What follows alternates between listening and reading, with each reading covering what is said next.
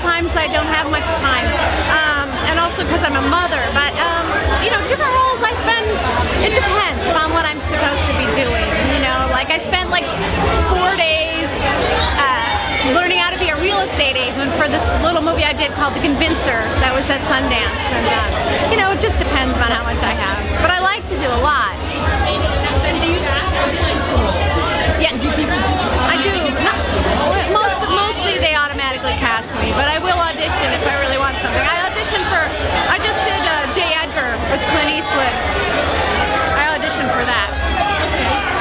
What do you think separates you from all the other millions of actors in LA that are struggling and want to be exactly where you are? What do you think you've done to get to this point?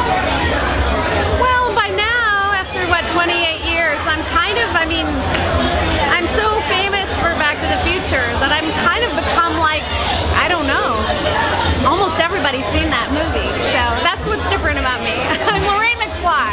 What are your plans for Monday? For Monday, are you going to relax? Monday? Yeah. I'm not working on Monday, so I'm going to be taking my daughter to auditions. She's acting now.